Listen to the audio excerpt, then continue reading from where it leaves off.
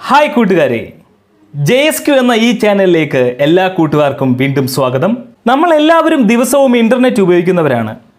ഒരിക്കലെങ്കിലും നമ്മൾ ചിന്തിച്ചിട്ടില്ല ഇത് എങ്ങനെയാണ് പ്രവർത്തിക്കുന്നതെന്ന്.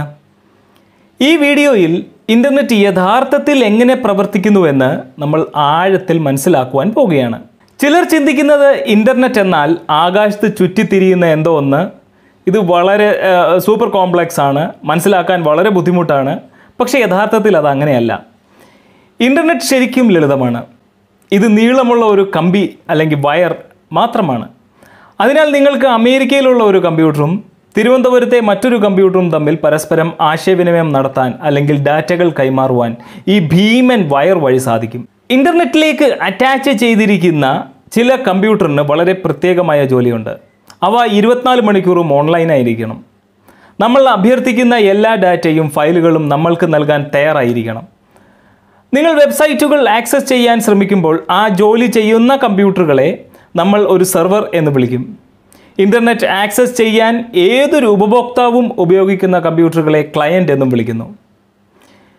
24 മണിക്കൂറും തുറന്നിരിക്കുന്ന ഒരു ഭീമൻ ലൈബ്രറിയായി ഇപ്പോൾ നമ്മൾക്ക് ഈ വെബ് സെർവറിനെ സങ്കല്പിക്കുവാൻ കഴിയും. നിങ്ങൾക്ക് എപ്പോൾ വേണമെങ്കിലും അവിടെ പോകാം. ഒരു ദിവസത്തിൻ്റെ ഏത് മണിക്കൂറും എനിക്ക് ഗൂഗിളിൻ്റെ ഹോം പേജ് കാണണം, അല്ലെങ്കിൽ JSQ ചാനലിലെ ഏറ്റവും പുതിയ വീഡിയോ കാണാൻ ഞാൻ ആഗ്രഹിക്കുന്നു. കൂടാതെ നിങ്ങൾക്ക് ആവശ്യമായ എല്ലാ ഫയലുകളും ഡാറ്റകളും നൽകുവാൻ ഇത് തയ്യാറാണ്. പക്ഷേ ഈ ഭീമൻ ലൈബ്രറിയിൽ നിന്ന് നിങ്ങൾ ആഗ്രഹിക്കുന്ന കാര്യം വേഗത്തിൽ കണ്ടെത്തുന്നത് വളരെ ബുദ്ധിമുട്ടായിട്ടുള്ളൊരു കാര്യമാണ്. ഇൻ്റർനെറ്റിൽ ഈ പ്രശ്നം എങ്ങനെ പരിഹരിക്കും? ശരി, നിങ്ങളുടെ കമ്പ്യൂട്ടറിൽ നിങ്ങൾ വീട്ടിലിരിക്കുകയാണെന്നും പ്രധാന ഗൂഗിൾ ഹോം പേജിലേക്ക് പോകാൻ ആഗ്രഹിക്കുന്നതിനാൽ നിങ്ങൾ google.com എന്ന ടൈപ്പ് ചെയ്യുമെന്നും ചിന്തിക്കാം. നിങ്ങളുടെ ഇൻ്റർനെറ്റ് സേവനദാതാവ് അല്ലെങ്കിൽ ISP എന്നാണ് നമ്മൾ അതിനെ വിളിക്കുന്നത്, നിങ്ങളുടെ ബ്രൗസർ ഒരു സന്ദേശം അയക്കും എന്നതാണ് തിരശ്ശീലയ്ക്ക് പിന്നിൽ സംഭവിക്കുന്നത്. അതിനാൽ ഇൻ്റർനെറ്റ് ഉപയോഗിക്കാൻ നിങ്ങൾ പണമടയ്ക്കുന്ന ആളുകൾ ഇവരാണ്.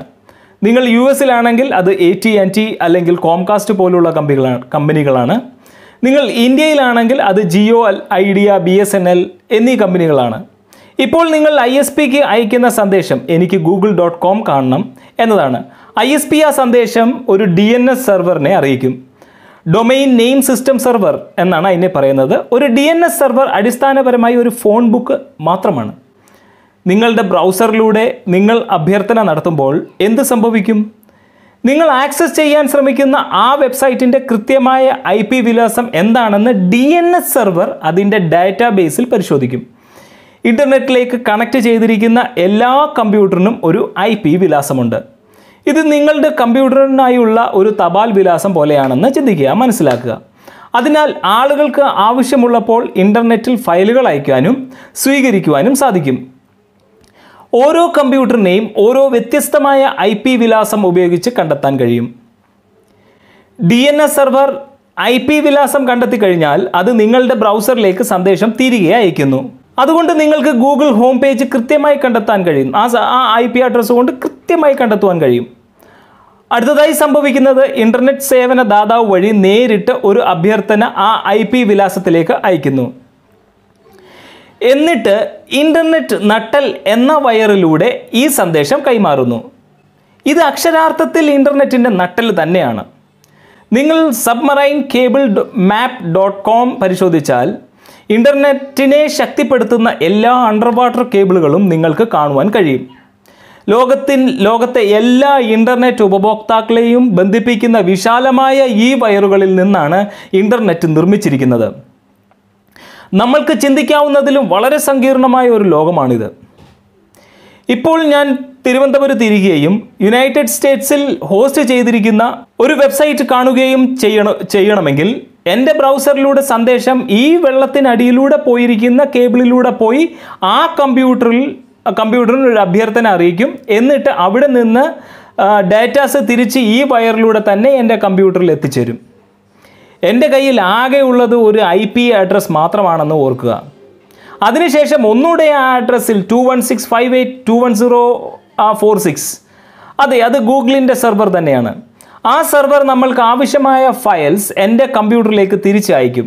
അതിനുശേഷം മാത്രമാണ് എനിക്ക് എൻ്റെ കമ്പ്യൂട്ടറിൽ ഗൂഗിളിൻ്റെ ഹോം പേജ് കാണുവാൻ സാധിക്കുന്നത്. അതെല്ലാം സംഭവിക്കുന്നത് മില്ലി സെക്കൻഡ് സമയത്തിൽ മാത്രമാണ്.